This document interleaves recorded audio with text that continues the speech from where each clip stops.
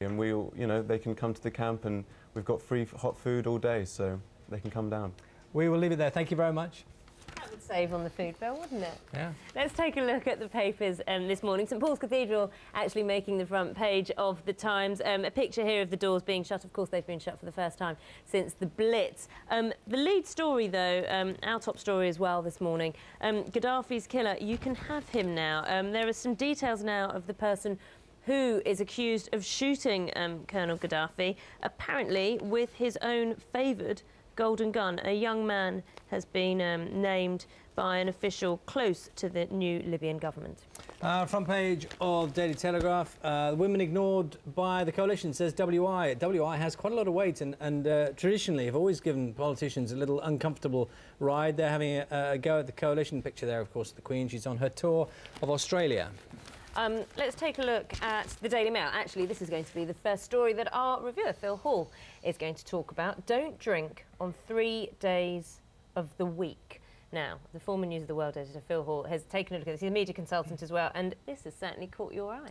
Well, it's caught my eye because it's one of those stories that runs almost every week in the newspapers. I think they took about, I've read certainly, you drink a glass of red wine every day, it's good for your heart. They talk about, should you drink during pregnancy? They've always said no, and then there was a change of opinion on that too.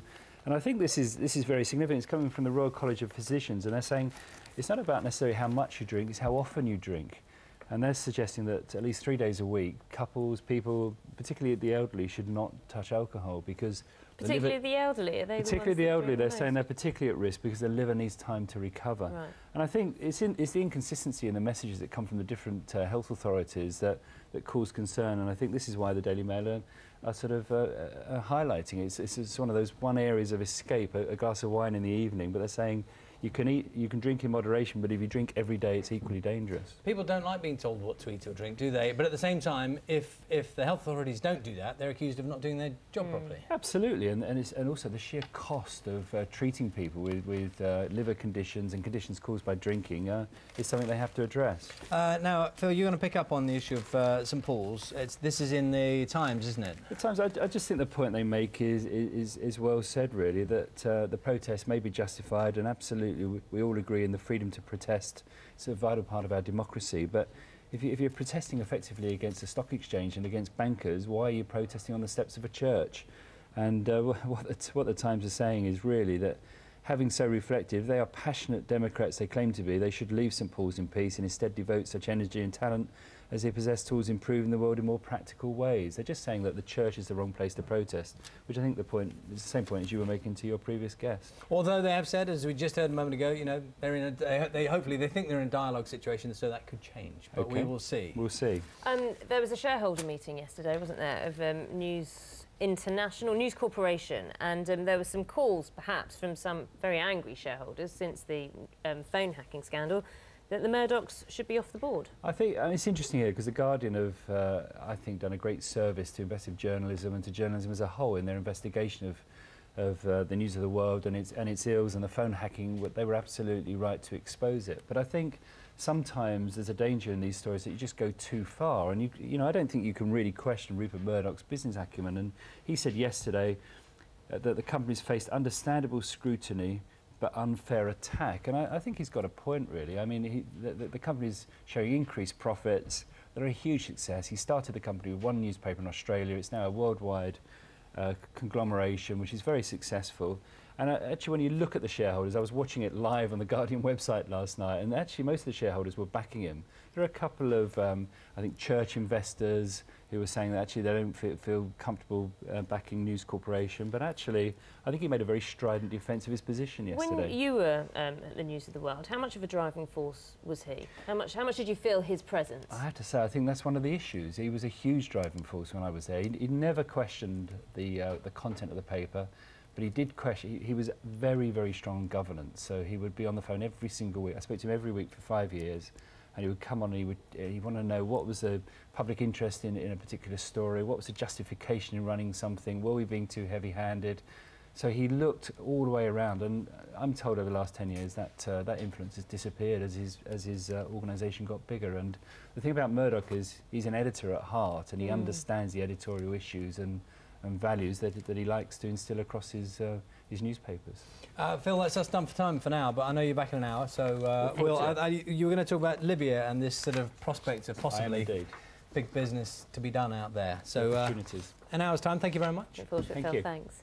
Coming up in the next half hour, there's a sport with no boundaries. We find out about the game of... Thanks, Liam. We're going to have a look at the papers now. Media consultant, former News of the World editor Phil Hall is here with us. Good morning. We're going to dive straight in this morning. And you're picking up on these comments yesterday. This Philip Hammond's comments, Defence Secretary, about Libya and what lies there in terms of British interests. Some people are suggesting, of course, that in a way Libya owes us. But that's something that, you know, officially is denied absolutely. I think the papers are implying that, and also you become aware looking back that sometimes some of the diplomacy and the statements that were made during the war, if it was a war, rather than a rescue operation, then the positioning is very important for what happens afterwards, because clearly there are massive opportunities there for British companies, and apparently we've already been out there. Lord Green, the Trade Minister, last month visited Libya to meet the National Transition Council, accompanied by executives from companies including BP and Shell. The Italian and French businesses apparently competing for the work, and clearly we're going to be making a case for the British business on the basis that we've spent a great deal of money trying to back the freedom fighters. There's an element, always, there's an element of cynicism about, you know, is that what it's really all about? Well, you know, there are other countries we don't go into, and is that the reason? And you do wonder, don't you? And I think sometimes because of the oil and because of the strategic position of Libya, clearly it has attractions. But I think one of the rather strangest stories, Simon Calder, who's a regular of this parish, writing in the Independent, says actually it's a great travel opportunity as well. I'm not sure I would be seeing it as a tourist. Yeah, I would wonder about the safety element, because, you know, we were just talking earlier to an expert who was saying actually many of the groups in charge of various regions aren't cohesively managed by the NTC, the National Transitional Council, just yet. But Simon knows what he's talking about, and he says, you know, there's a real interest in being one of the first tourists into an area that's suddenly opening up, and I guess there's going to be a sort of curiosity value as well in Libya, but it's not going to be a family destination, that's for sure. I mean, the thing with Libya, of course, is as Simon, who's going to be, he's actually here a little later this morning, he can tell us a little more maybe then, but it has amazing resources. You talked about the oil already, but in terms of natural architecture, its history, its heritage, which people would flock to. And there's no question. Been forgotten, because we've seen these very disturbing pictures of sort of, you know, sort of mob rule and demolished buildings. So I think you do forget the heritage is there. From the Daily Telegraph. This is a fascinating story. Robotic skeleton allows paraplegic to walk again. This suit was designed by the Americans to help the army. They thought it would give the army, the soldiers, sort of more durability in the battlefield. And what it is, it's a suit that actually is controlled by your own nervous system. So it connects to the human nervous system and then directs the feet or the mechanics to move. So this young lady was testing it out yesterday. It's now being made available to disabled people. I mean, obviously it's going to be very expensive initially, but it just shows that where technology is going, and actually, as I say, it was developed by the Americans for their army initially. Amazing. Let's talk about this beauty spot. Beauty spot invaded by blob from outer space. Now, who's come up with that theory? I don't know. Probably the local tourist office, I would think. But these blobs have been appearing in the Lake District over recent months, and they're saying that they believe it could be potentially from outer space. Apparently, that was the theory once before when it happened back in the 1950s. And I do remember vaguely a film being made called The Blob, which was based on that incident. But they're saying there's this sort of jelly that's appearing in the Lake District. There's some experts are saying it could be a result of unusual decomposition of frogs and toads, but the locals say they don't believe that. They just think it's unexplainable. So it is true that it is dropping from the sky. I mean, that part of the story is factual. Why or what forms it or what it's based from, we just don't know. But it is dropping from the sky, and I think you'll get tourists flocking there this weekend to try and see it. Well, any editor will know that the words blob from outer space can't go wrong, can you? You've got a front page splash coming that way, haven't you?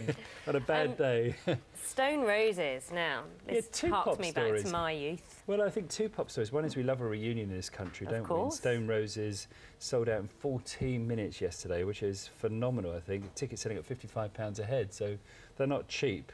At the same time, the papers are reporting that Robbie Williams has now left the Take That to Reunion. Again, He's signed apparently the huge success of their recent album has given a rebirth to Robbie. He signed a solo contract, but his new album's going to be produced by Gary Barlow. So I think your so slight cynicism again. I suspect they'll be back together again for another reunion. But clearly reunions and the old bands have finding new life in reunions.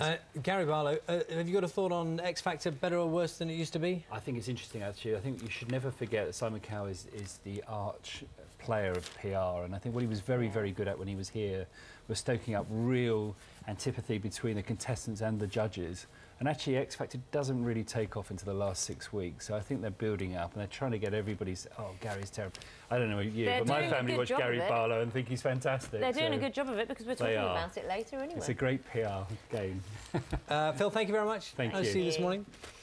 In fact, let's talk about it now. For years, it's been a staple of Saturday.